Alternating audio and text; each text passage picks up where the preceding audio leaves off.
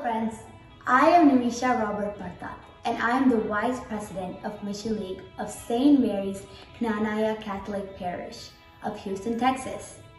Today, I would like to talk about the importance of having self-confidence in our life. Self-confidence is the key to success. It's believing in yourself. Those people who have self-confidence at work, at school, and in their daily life always appear on the top of the world. Everything seems to go right for these people, and they always seem to present themselves as calm, collected, and successful in everything they do. Self-confident people understand the impact of believing in themselves and relying on their abilities. Their confidence ultimately creates opportunities for success, and with each other's success, another self-confidence building block is put into place. You can become the person you want to be if you have self-confidence. Have you ever heard the saying, if you believe it, you can achieve it? Now, I will tell you a story of two grains. Two grains were laying side by side on the fertile soil.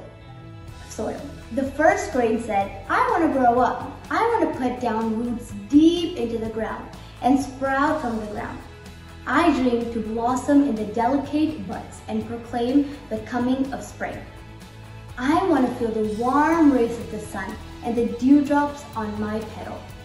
The grain grew up and became a beautiful flower.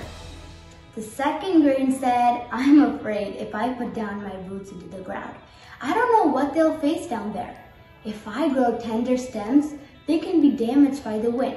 If I grow flowers, they may be disrupted, so I'd rather wait for safer time. Thus, the second grain was waiting until the chicken that passed by ate it. This story tells us that if you believe in yourself, anything is possible, and the lack of self-confidence will lead you to self-destruction. So start believing in yourself. Act on that belief. You will start building self-confidence in your life and become successful. As a Christian, self-confidence is not only good, it's absolutely essential to being who I am and fulfilling my purpose in life. God actually wants you to be self-confident. In the Holy Bible, we see that David was a confident warrior.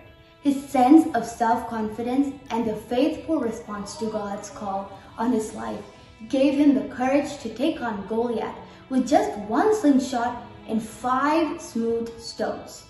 The best way to have self-confidence is to learn to see yourself as God sees you.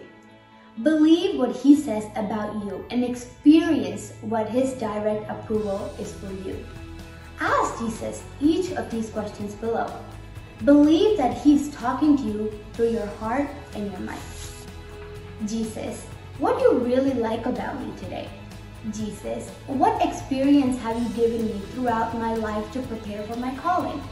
Jesus, who do you say I am? And Jesus, how do you give me extra confidence today? Dear friends, during this Christmas season, let us pray to Infant Jesus to make us more self-confident. And let us get the intercession of our little flower, Saint Teresa, for molding us into fulfill our purpose in life. Thank you all so much and Merry Christmas in advance.